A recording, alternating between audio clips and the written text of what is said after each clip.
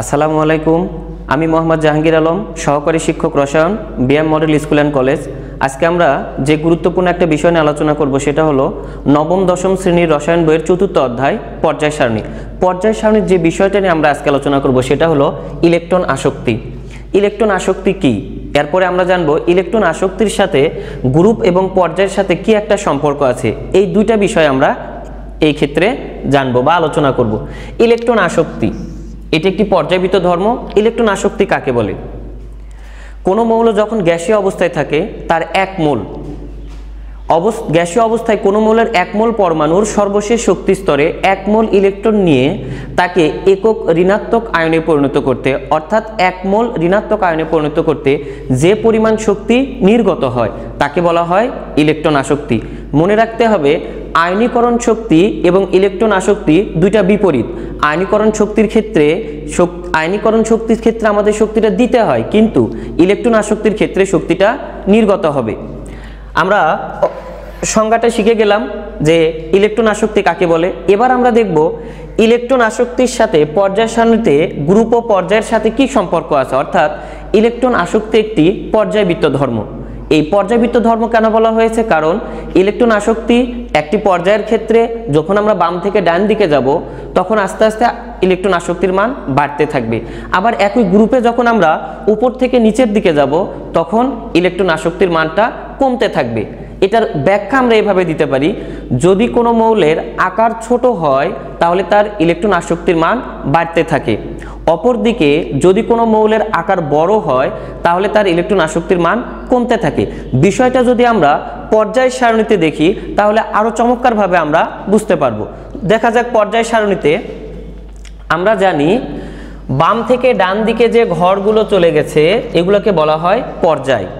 আবার উপর থেকে নিচের দিকে যে ঘরগুলো আসছে এগুলোকে বলা হয় গ্রুপ।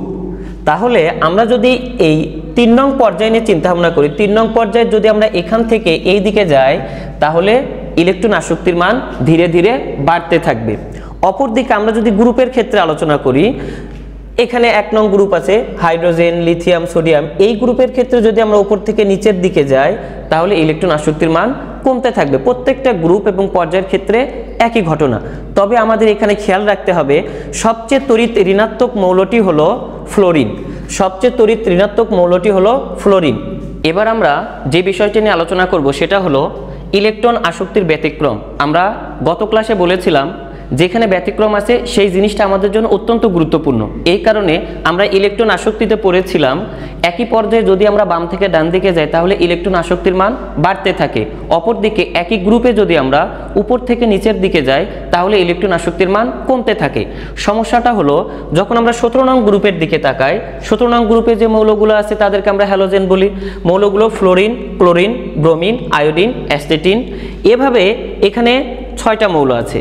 তাহলে নিয়ম অনুসারে ফ্লোরিন অপেক্ষা ক্লোরিনের ইলেকট্রন আসক্তির মান কম হবে, আবার ক্লোরিনের চেয়ে ব্রোমিনের ইলেকট্রন আসক্তির মান আরও কম হবে।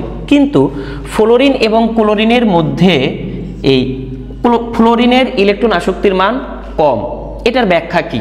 এটাই হলো ব্যতিক্রম। অর্থাৎ ইলেকট্রন আসক্তির ক্ষেত্রে ব্যতিক্রম কার কার মধ্যে? তাহলে ফ্লোরিন এবং ক্লোরিন। নিয়ম অনুসারে ক্লোরিনের ইলেকট্রন আসক্তির মান কম হওয়ার কথা ফ্লোরিন অপেক্ষা, কিন্তু ক্লোরিনের ইলেকট্রন আসক্তির মান বেশি ফ্লোরিন অপেক্ষা। এর কারণ হলো আমরা যদি এদের আয়তনের দিকে লক্ষ্য করি বা আকারের দিকে লক্ষ্য করি, ফ্লোরিনের পারমাণবিক সংখ্যা ৯, ক্লোরিনের পারমাণবিক সংখ্যা ১৭। ফ্লোরিনের ইলেকট্রন বিন্যাস হতে দেখা যায় ফ্লোরিনের ইলেকট্রন মাত্র ২টি স্তরে সজ্জিত, অপরদিকে ক্লোরিনের ইলেকট্রন ৩টি স্তরে সজ্জিত। ফ্লোরিনের আকার কম হওয়ায় ফ্লোরিনের যে সর্বশেষ শক্তি স্তরে ৭টি ইলেকট্রন আছে এখানে ইলেকট্রনের ঘনত্ব বেশি থাকে। আর ইলেকট্রনের ঘনত্ব বেশি থাকায় অপর জায়গা থেকে এখানে ইলেকট্রন নিয়ে আসতে অত সহজেই আনা সম্ভব হয় না। এই কারণে এর ইলেকট্রন আসক্তির মানটা কমে যায়। অপরদিকে ক্লোরিনের শেষ শক্তি স্তরের আকারটা বড়, অর্থাৎ ক্লোরিন নিজেও একটি ফ্লোরিন অপেক্ষা বড়। এখন ক্লোরিনের শেষ শক্তি স্তরের আকারটা বড় হওয়ার কারণে এখানেও ইলেকট্রন অবস্থান করে ৭টি। ফলে এই শক্তি স্তরের ক্ষেত্রে ইলেকট্রনের ঘনত্ব ফ্লোরিনের মতো হয় না। ইলেকট্রনের ঘনত্ব ফ্লোরিনের মতো না হয়, অর্থাৎ ইলেকট্রনের ঘনত্ব কম হয়, অন্য জায়গা থেকে সহজেই এখানে ইলেকট্রন নিয়ে আসা সম্ভব, আর যত সহজে ইলেকট্রন নিয়ে আসা যাবে তার ইলেকট্রন আসক্তির মান তত বাড়বে। এই শর্তানুসারে ফ্লোরিন এবং ক্লোরিনের মাঝে ফ্লোরিন নয় ক্লোরিনেরই ইলেকট্রন আসক্তির মান বেশি, যদিও ফ্লোরিনের বেশি হওয়ার কথা ছিল, কিন্তু ফ্লোরিনের বেশি না হয়ে বেশি হয়েছে কার? ক্লোরিনের, আর এটাই ব্যতিক্রম। আর এই প্রশ্নটা আমাদের ক্ষেত্রে অত্যন্ত গুরুত্বপূর্ণ এবং খুব গুরুত্বপূর্ণ, এই কারণে এই প্রশ্নটা আমাদের খুব ভালোভাবে খেয়াল করতে হবে। আশা করি সবাই প্রশ্নটা বুঝতে পেরেছো। এবার আমরা যে বিষয়টি নিয়ে আলোচনা করব সেটা হলো অবস্থান্তর মৌল। অবস্থান্তর মৌল অত্যন্ত গুরুত্বপূর্ণ একটা অংশ পর্যায় সারণীর।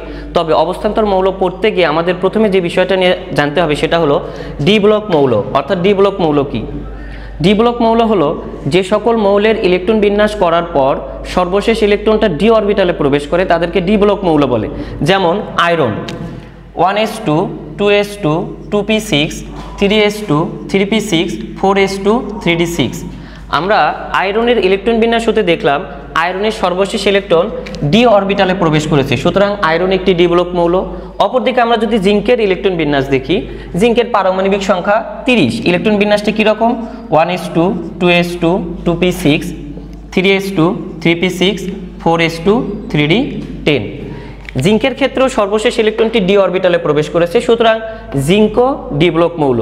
তবে বোঝার সুবিধার্থে মনে রাখবা 21 থেকে শুরু করে 30 পর্যন্ত, অর্থাৎ স্ক্যান্ডিয়াম থেকে শুরু করে জিঙ্ক পর্যন্ত সবগুলো মৌলই ডি ব্লক মৌল। এবার আমরা জানব অবস্থান্তর মৌল কি। মনে রাখা জরুরি যে কোনো মৌল যদি অবস্থান্তর হতে চায় তাহলে তাকে অবশ্যই ডি ব্লক হতে হবে, কারণ ডি ব্লক ছাড়া কোনো মৌলে অবস্থান্তর হতে পারে না। এবার আমরা শিখব অবস্থান্তর মৌল কাকে বলে। যদি কোনো ডি ব্লক মৌলের স্থায়ী আয়নের ইলেকট্রন বিন্যাস করলে ডি এর ওপর ইলেকট্রন সংখ্যা 1 থেকে 9টি হয়, তাহলে সেই ডি ব্লক মৌলকে আমরা অবস্থান্তর মৌল বলবো। আমরা সংজ্ঞাটা একটু দেখে নেই। কোনো ডি ব্লক মৌলের স্থায়ী আয়নের ইলেকট্রন বিন্যাস করে যদি ডি এর ওপর ইলেকট্রন সংখ্যা 1 থেকে 9টি হয় তাহলে তাকে অবস্থান্তর মৌল বলা হয়। তবে এক্ষেত্রে একটা প্রশ্ন আসতে পারে, স্থায়ী আয়ন কি? স্থায়ী আয়ন হলো কোনো মৌল সর্বোচ্চ যে কয়টি ইলেকট্রন ত্যাগ করতে পারে এবং ত্যাগ করার পর যে আয়নটা গঠন করে প্রকৃতপক্ষে আমরা সেই আয়নকেই স্থায়ী আয়ন বলবো। যেমন আয়রনের দুটি স্থায়ী আয়ন আছে। আয়রনের দুটি স্থায়ী আয়ন, সেগুলো কি? একটি Fe2+ আর একটি Fe3+। আবার জিঙ্কের একটি স্থায়ী আয়ন, সেটা কি Zn2+। তার মানে আমরা এটুকু নিশ্চিত হতে পারি যে স্থায়ী আয়নটি হলো প্রকৃতপক্ষে ওই মৌলের যোজনীর সমান ইলেকট্রন ত্যাগ করা। যেমন আয়রনের যোজনী আমরা জানি 2 এবং 3, সুতরাং আয়রন 2টি ইলেকট্রন ত্যাগ করতে পারে, 3টিও পারে। কিন্তু জিঙ্কের যোজনী শুধুমাত্র 2, অর্থাৎ জিঙ্ক 2টি ইলেকট্রন ত্যাগ করতে পারে। এই কারণে Zn2+ জিঙ্কের স্থায়ী আয়ন, Fe2+ এবং Fe3+ আয়রনের দুটি স্থায়ী আয়ন। এবার আমরা দেখব Fe2+, Fe3+ এবং জিঙ্ক, অর্থাৎ এই মৌলগুলো ডি ব্লক তো অবশ্যই, কিন্তু এরা অবস্থান্তর কিনা। এবার আমরা Fe2+ এবং Zn2+ এর ইলেকট্রন বিন্যাস দেখব। আমরা যদি এক্ষেত্রে Fe2+ এর ইলেকট্রন বিন্যাস করি, Fe2+ এর ইলেকট্রন বিন্যাসটা কি হবে? Fe2+, অর্থাৎ আয়রন 2টি ইলেকট্রন ত্যাগ করেছে। এই ইলেকট্রন বিন্যাসটা কিভাবে করব আমরা? এখানে কিন্তু 26, অবশ্যই আমরা 26 ধরে ইলেকট্রন বিন্যাস করব, 24 ধরে নয়। 26 ধরে ইলেকট্রন বিন্যাস করার পর আমরা 2টি ইলেকট্রন বাদ দিব। এই শর্তানুসারে 1s2 2s2 2p6 3s2 3p6 4s2 3d6। আমরা এও জানি যে ইলেকট্রন সর্বদা সর্বশেষ শক্তি স্তর থেকে গমন করে, সুতরাং আয়রনের 2টি ইলেকট্রন ত্যাগ হবে কোথা থেকে? 4s2 থেকে। যখন আয়রন 2টা ইলেকট্রন ত্যাগ করে Fe2+ গঠন করে তখন আয়রনের 4s2 আর থাকবে না, তাহলে আয়রনের ডির উপর ইলেকট্রন সংখ্যা গিয়ে দাঁড়ায় 6টি, যা অবস্থান্তর মৌল হওয়ার শর্ত মেনে চলে। অর্থাৎ আমরা জানি যদি কোনো মৌলের স্থায়ী আয়নের ইলেকট্রন বিন্যাস করলে ডি এর উপর ইলেকট্রন সংখ্যা 1 থেকে 9 হয়, এখানে 6 হয়েছে, যা শর্ত মেনে চলেছে। সুতরাং আমরা মনে করতে পারি আয়রন ডি ব্লক মৌল এবং একই সাথে অবস্থান্তর মৌল।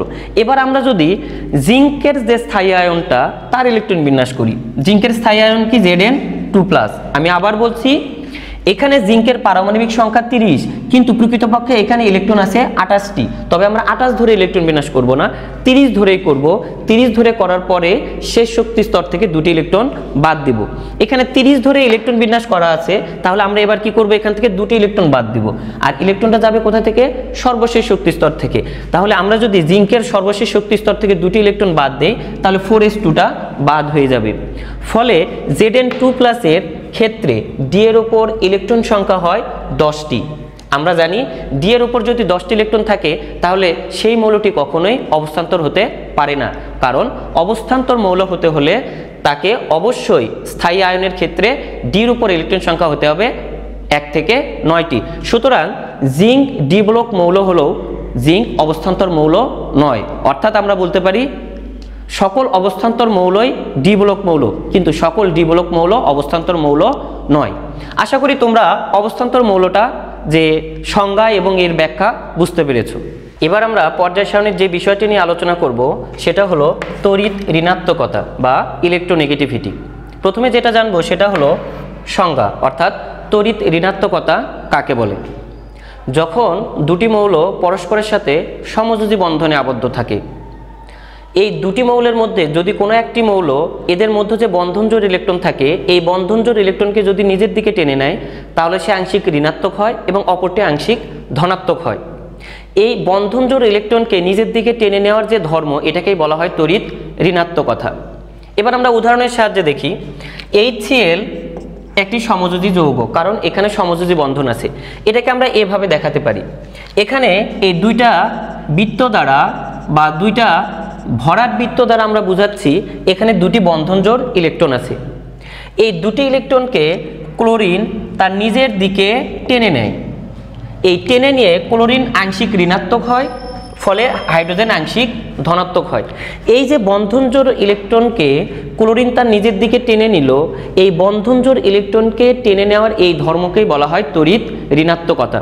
আমাদের মনে রাখতে হবে সবচেয়ে তড়িৎ ঋণাত্মক মৌল হলো ফ্লোরিন, যার তড়িৎ ঋণাত্মকতার মান 4।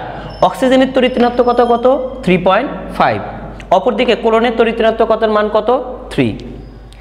এখন বিষয়টা যদি আমরা উদাহরণের সাহায্যে দেখি, ধরো দুজন বন্ধু অথবা দুজন বান্ধবী টিফিন পিরিয়ডে একটি বার্গার কিনেছে সমান টাকা দিয়ে, অর্থাৎ দুজন সমানভাবে অংশগ্রহণ করেছে, শেয়ার করেছে। এটাকে বলা হয় সমযোজী বন্ধন। দুটি বার্গার কেনার ফলে একটি বন্ধু ছিল অথবা একটি বান্ধবী ছিল অনেক শক্তিশালী। সেই বন্ধু অথবা সেই বান্ধবীটা বার্গারটা নিজের দিকে নিয়েছে, সে কাজটি অন্যায় করেছে, অর্থাৎ তাকে আমরা খারাপ বলবো, ঋণাত্মক। এই যে বার্গারটা নিজের দিকে টেনে নিল যে ধর্মের কারণে, এটাই ওর তড়িৎ ঋণাত্মকতা। যেমনভাবে কোনো একটি মৌল যখন সমযোজী বন্ধনে আবদ্ধ থাকে, দুইটা মৌলের মধ্যে যদি কোনো একটি মৌল ওই বন্ধনজোড় ইলেকট্রনকে নিজের দিকে টেনে নেয়, তাহলে এই যে টেনে নেওয়ার যে ধর্ম, এটাকে বলা হয় তড়িৎ ঋণাত্মকতা। আর যে মৌলটা ইলেকট্রনটা টেনে নেবে সে হবে আংশিক ঋণাত্মক, আর যে টেনে নিতে পারবে না সে হবে আংশিক ধনাত্মক।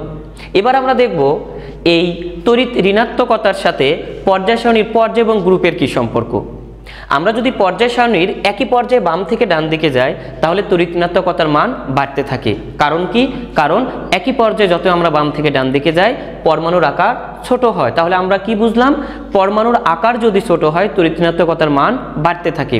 অপরদিকে আমরা যদি গ্রুপের ক্ষেত্রে চিন্তা ভাবনা করি, পর্যায় সারণীর একই গ্রুপে যদি আমরা উপর থেকে নিচের দিকে আসি, তাহলে তড়িৎ ঋণাত্মকতার মান কমতে থাকবে। অর্থাৎ যদি আকার বাড়ে তাহলে তড়িৎ ঋণাত্মকতার মান কমে। এবার আমরা পর্যায় সারণীর যে বিষয়গুলো নিয়ে আলোচনা করব সেটা হলো পর্যায় সারণীর কয়েকটি সংজ্ঞা। যেহেতু আমাদের ক্ষেত্রে সৃজনশীল প্রশ্নে ক নম্বরের সংজ্ঞা টাইপ প্রশ্ন আসে, এই কারণে আমরা এক্ষেত্রে কয়েকটি সংজ্ঞার মতো প্রশ্ন পড়ে নেব। প্রথমে আছে মুদ্রা ধাতু। আমাদের এটা নিয়ে অনেকেরই কনফিউশন আছে যে মুদ্রা ধাতু কি। আমরা উদাহরণ দিয়ে দেই, কপার, সিলভার, গোল্ডকে মুদ্রা ধাতু বলে। তোমার কাছ থেকে তো উদাহরণ চাওয়া হয় না, চাওয়া হয়েছে সংজ্ঞা। যখন সংজ্ঞা চাবে তখন সংজ্ঞায় দিতে হবে, উদাহরণ নয়। সুতরাং আমরা কখনোই বলবো না কপার, সিলভার, গোল্ডকে মুদ্রা ধাতু বলে। আমরা আগে সংজ্ঞা দেব, মুদ্রা ধাতু কাকে বলে। সহজ কথায় বলবো, যে সকল ধাতু দ্বারা মুদ্রা তৈরি করা হয় তাদেরকে মুদ্রা ধাতু বলে। এখন আমরা উদাহরণ দেব কোন ধাতুগুলো দ্বারা মুদ্রা তৈরি করা হয়।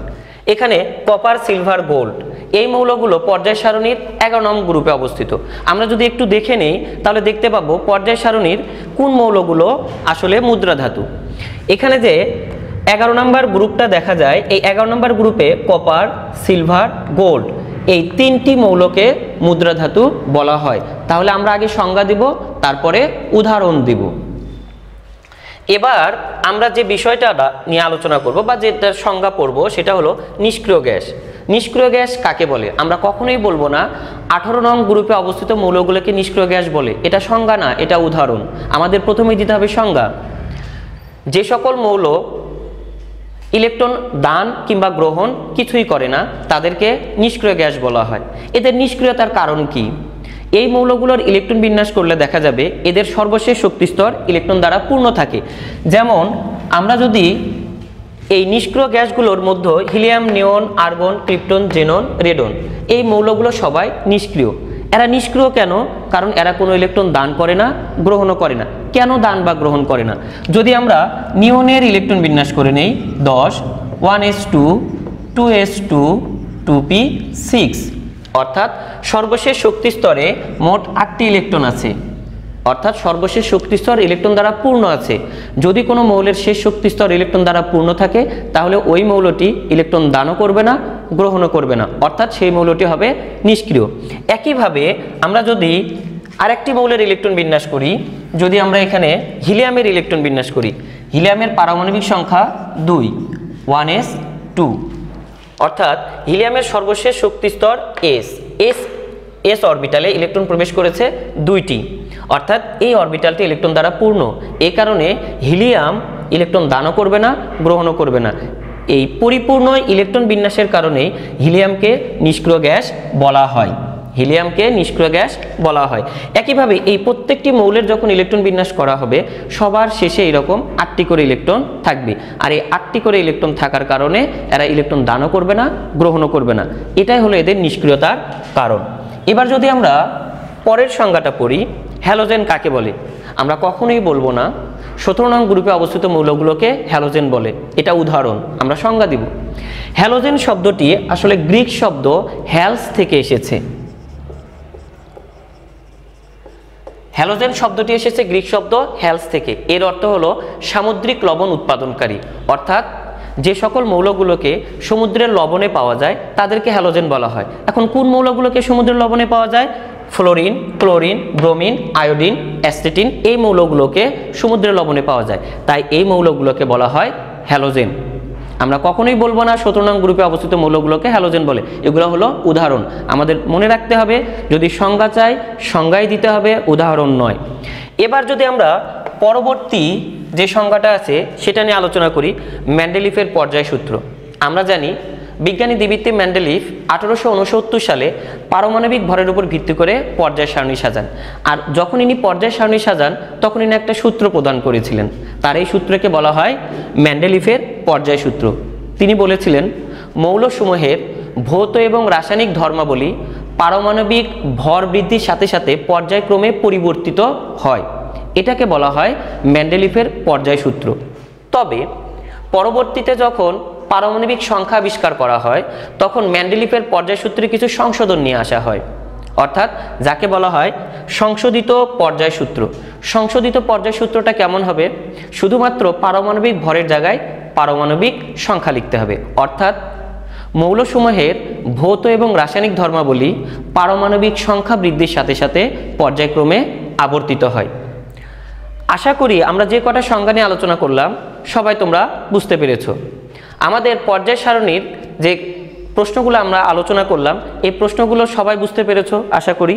তবে এই পর্যায় সারণীর কিছু সুবিধা আছে, কিছু অসুবিধা আছে। যে বিষয়গুলো খুব গুরুত্বপূর্ণ নয়, একবার করে পড়ে নিলে আমাদের হয়ে যাবে। আমরা পরবর্তী সময়ে অন্য কোনো অধ্যায় নিয়ে আলোচনা করব। আজ থেকে আমাদের পর্যায় সারণীর এখানেই সমাপ্তি করছি, আমরা বিদায় নিচ্ছি। সবাই ভালো থাকবেন, সুস্থ থাকবেন। আসসালামু আলাইকুম।